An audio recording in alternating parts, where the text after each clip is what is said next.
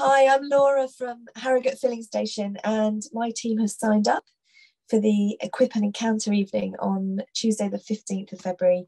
I think it's so important that this training happens.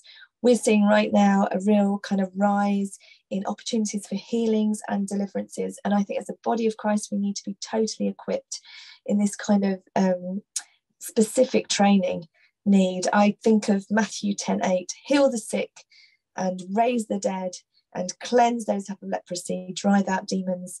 Freely you have received, freely give. Now is the time for us to do this training so that we can go out and do those things in Jesus' name.